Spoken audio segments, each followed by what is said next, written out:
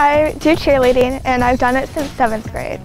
I just decided one day to try out and I made the team and I was like, that's great, I'll keep doing it.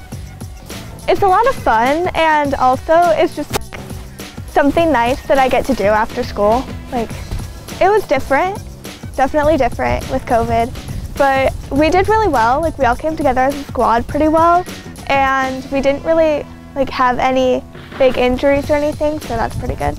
It started out like there was a lot of drama, but these past 2 years have been really, we're all like a big family now, so.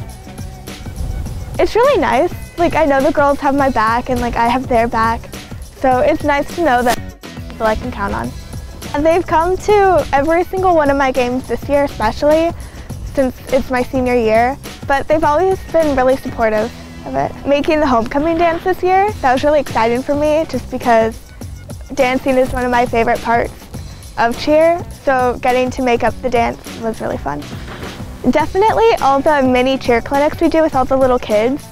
I really like just working with them and seeing how excited they are to meet the varsity cheerleaders, so it's cute.